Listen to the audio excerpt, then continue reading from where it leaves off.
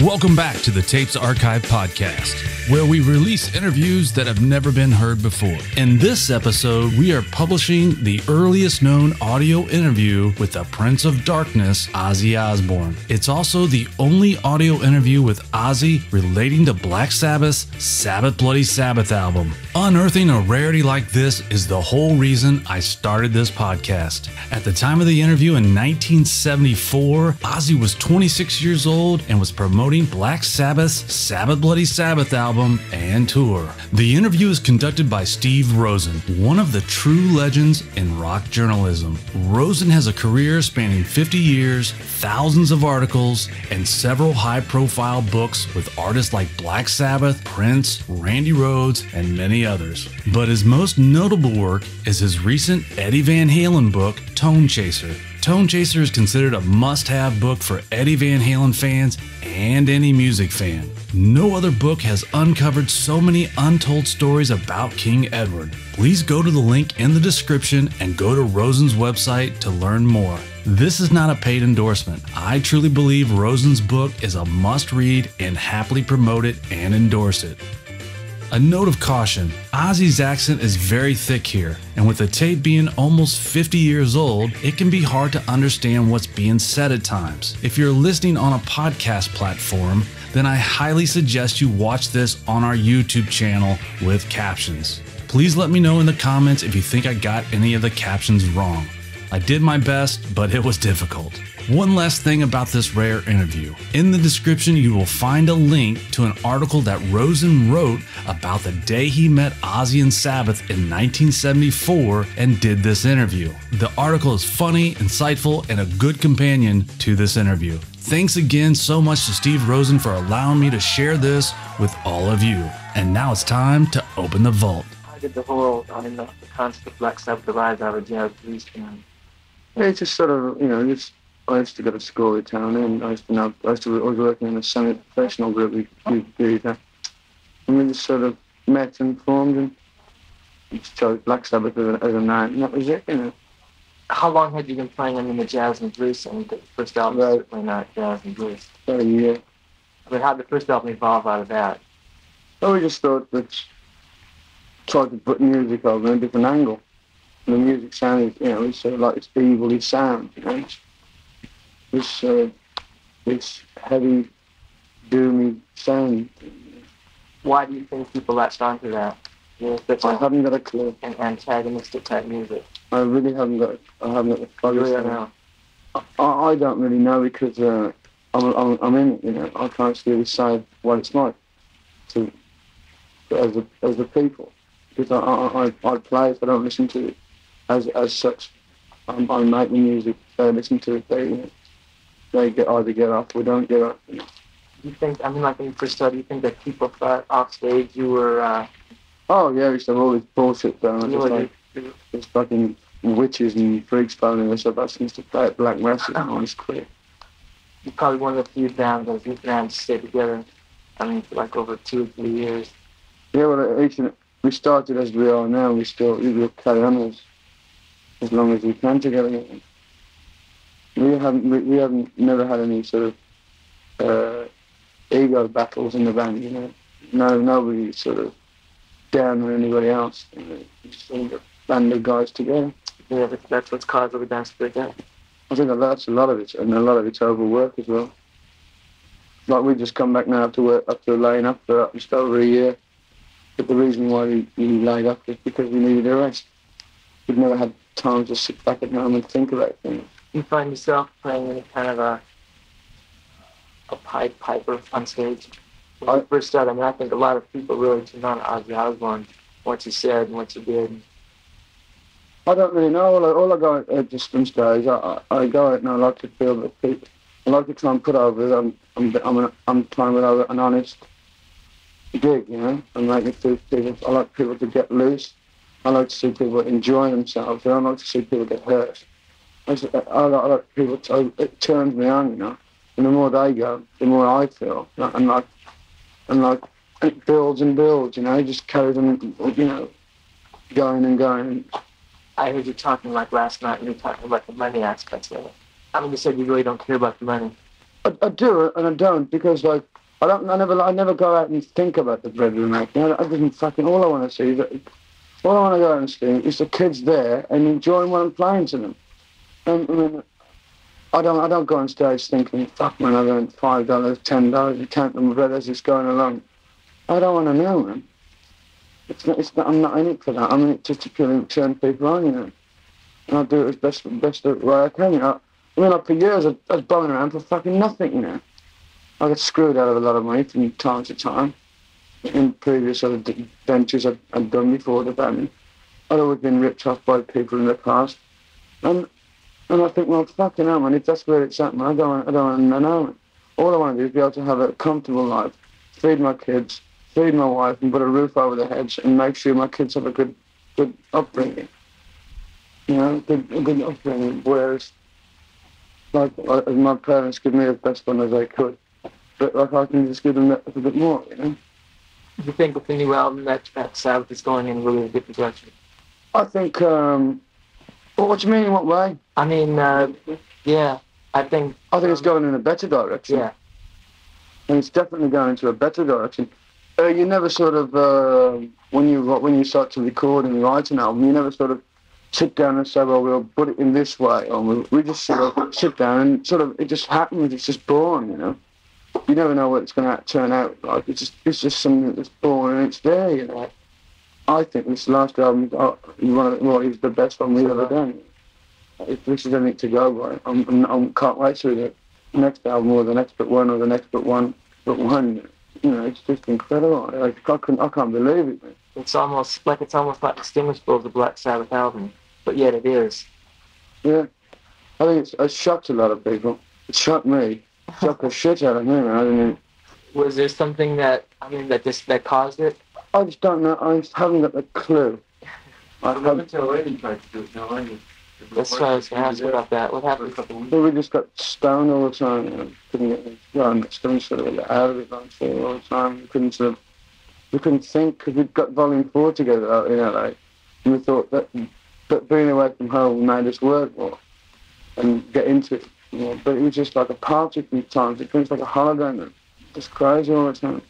I mean, whose idea was to add the strings and bagpipes and... Well, we just try. We thought, well, fuck it, I'm gonna try everything. We try anything and everything. If it's good, it's good. If it's not good, it's bad. We'll use it, you know. Try anything once, because like, with a record, I believe that you're putting out a product, you know.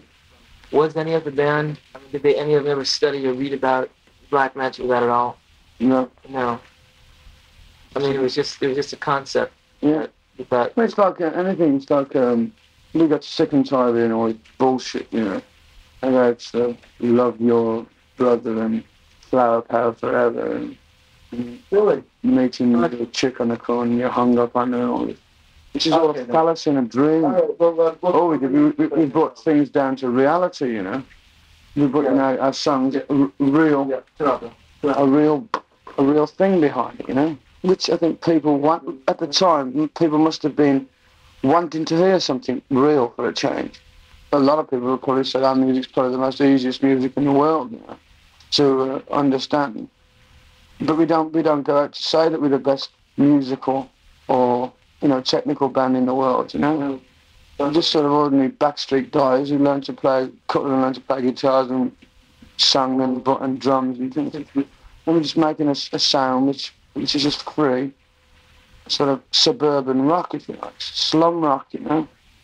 You know, I don't know what you can call it. There's been so many different bags have been put into, you know. And it's sort of like, perhaps the way our environment evolved our minds, you know. So it was always sort of beg and borrow sort of trip all your life, you know. You always wanted something, fulfillment. You always really wanted something badly. You was in need of something. You feel fulfilled with Black Sabbath at this point? I think it's tremendous, you know. I love it. And I've got no desires. There's a rumour going around that the band was splitting. I think that's it. I don't know about that rumour, but it's a fool, because the band now is stronger and more together than ever. You know, I love the guys, you know. Do anything for them. You're making your own solo album.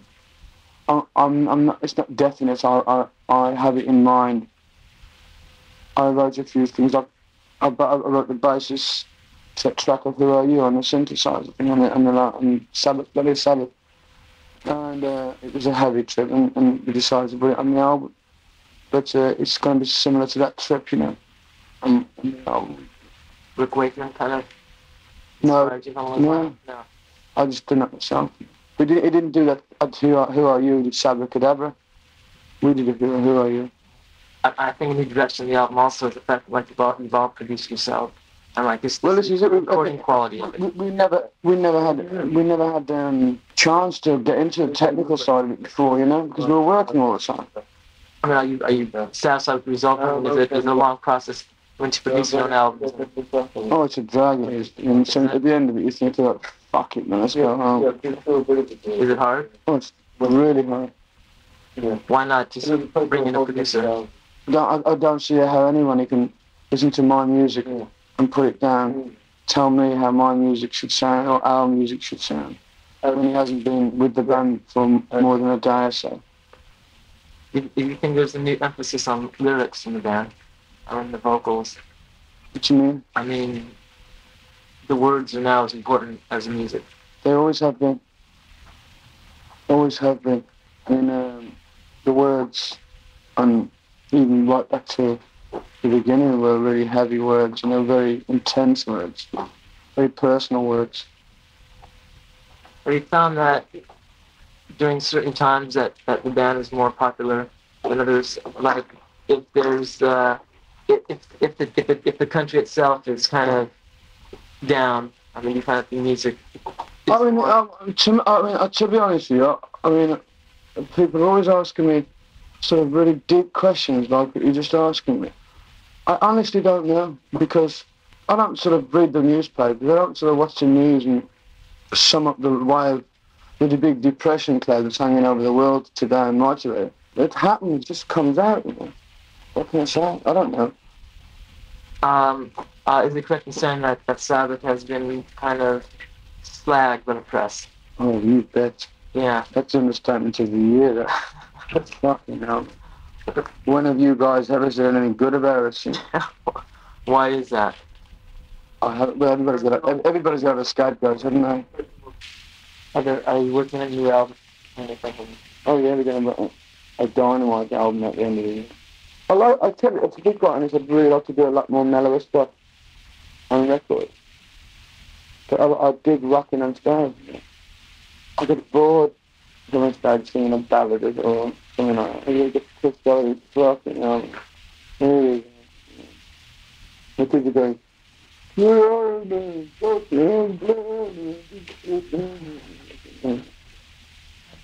all I want to hear, man. Iron Man, Paranoid, War Pigs, Snowblind, Sweet Leaf, and that's it, man. That's their done. That one album seems to have all the songs on it. I listened to that album for the first time in a long time the other week, and I thought, fucking hell, mate, it wasn't that bad, was it, you know? You said you'd like to get into, like, mellower stuff like that. But I'm going to do that on my own, you know? Sorry? I'm going to do that on my own, because I dig singing spicy things with electronics. I like to, I think it's emptiness thing, you know, the synthesizer gives empty feeling over it. Depth and distance. It's like forever. You know what I mean? It's like looking into the void and you not hear that sound. I mean, like, Who Are You? I wrote that in the kitchen. Once cooking some food, I put the synthesizer on the table and I was fucking about with a paper tune. And just playing that. The first thing I've ever written on my own. I've never played an instrument. I don't even know what the fuck I've played. Now I've played it, you know. I really don't know what key or chord or what notes I've played. It's just the sound. That's the best of it. That's the best of where I get it. It's that higher. I can sort of make a sound which I think other people will like without getting into the music of it. Without saying, oh, that's G major, F sharp, you know, the shoulder, roll, but you know, when they start talking, maybe we'll play this one in F sharp or A line, you know, fuck, that's not, you know, it's not that number to me, not an address. You think that's too much flop of the whole band? I think man was born, And the first thing he did was plonk make a sound or something. And he liked that sound, and he saw that he was good. And all the rest of the thing, went on from there. That was writing music. And then he started to put numbers to this thing, and that was a bit of a freak one. He started to write on his little stone wall. Like, if I come to rock with this stone, you'll make such and such a sound. When you go into the jungle, you hear some incredible sounds, the realization people and things. No, seriously though, I mean, they don't even know what the fuck they're saying, but some of the rhythms they come out with, mind blowing. Would you like playing synthesizer on stage? I do occasionally. I know I think when I say I do when we do that thing, so I do occasionally, but I don't profess to be a musician, because I don't even know what the fuck I'm playing. I play it. I can't play piano. You have to use one thing on a synthesizer. That's my bad. That's my fucking bad. Where I'm at, like, one thing you fucking go like. Liberace is one thing. Like the album, if I do record an album, I'm going to call it Am I Going Insane? I've written a track called Am I Going Insane? And I'm always questioning me. I'm always looking at me and saying, Yeah, we're going to do fucking hell, man. Yeah. You're out of it. Hey, I mean, I'll come by your room to get up. I'm going to lock you up one day. Alright, is the reason for making your own album because it's stuff not suitable for the band? Yes and no. Really? I'm into electronics. 100% into electronic sound. We discovered that I like the heavy stuff. Tony likes mellow stuff, personally, playing. Giga likes heavy but mellow combined. And Bill likes lonely stuff. He likes playing very lonely and very sort of sad stuff, And combined, it must fucking clash and play this fucking weird freak thing, It's really heavy, I mean, it's a really fucking weird trip to be in, I think, I don't know if Tonechaser went down it. He had his tape machine, and I switched it on. And it was like fucking, he had a melody, doing this with a piano and a mellotron. It sounded like a fucking symphony. I said, fucking hell, man, what's this? No, I couldn't have that really down. No, it's something else. He's going to use it for database. I believe like this volume 4 was like the beginning of a new trip for it. Sabbath is like it's stage 2 in it. And we've got stage 3 and 4 to go through. Volume 4 really opened our eyes, what we can do, what we can sort of venture into. Right. It's like opening another door. I mean, I could say to myself, one day we're gonna make the brick wall. And like the last album, I think, fucking hell, and the next album's gonna be that much harder to try and complete it. But it just happens to be writing the songs now, How come there aren't, more vocals in the band? Like, I heard, like, Weezer and Bill that's kind of singing, around the table and stuff. And then some of they can both sing. Yeah, but, this one thing we never really tried actually into the instruments. I'd love to play the guitar. You would? I'd love to play the guitar. Have you taken any lessons or anything? Oh, yeah, I ended up fucking busting the guy over the head with the fucking guitar. Something like I was a trick or something. No, it's pretty good for me, good style. But your right finger on the, But I had this one guy teaching me, he's very good, He taught me a couple of chords, read up boards. I want to pick up the guitar and play. I don't have to go through the bullshit of learning, I'm a runner before I can walk, I'm an Eric Clapton before I can tune it, never have to tune the guitar up, And I'm disappointed that it doesn't work. Rick Wakeman is incredible, man. It's a guy. I love the guy. I love him. Really good. Any other guy in the world, and it would never happen. That's what I hope the band never split. But if the band never did split, and it's very, very fucking remote, very remote. It never will be, But if it ever did, and I choose another guy to work with, I think I'd choose Rick. So he can blow anybody up the fucking stage. You know, I think he'd wipe the floor with Keith Emerson as far as I'm concerned. Really? Think so? Oh, right, man. Fucking hell. You know, he's just good naturally. But he doesn't go around broadcasting how good he is, you know? I mean, Keith Emerson's a good keyboard player, I'm not disputing the fact. But, like, it's beyond the keyboard player with Rick Wakeman. The guy is just incredible. You know, we were recording in the same studio. We used to have a drink together and chat. It's social, you know, you forget what what he is, and you are what you are, you know. Down to earth, people drinking, you know, and we chat playing darts in the bar. Love him, I do. Really did a guy. We did a gig in Birmingham, and he was going to come up and do a jam with us on the stage, and we did the Sabbath together. But he was doing Tommy in London, and he sent me a really nice telegram saying, it's apologising. Most guys wouldn't give you the time of fucking day. Yeah. Stuff, you know. Would that have one of your albums? I really would, yeah. But I feel that it wouldn't be me, you know. Ozzy Osbourne or Rick Wakeman, and it would probably go anyway on the strength of Rick Wakeman's success on his own anyway. I'd dig to work with it, I really would. Even if it was the one record. But I can't see that's going to happen because we both sort of committed to our own record contracts, right. And you know, it's going through a big bullshit trip to get it together.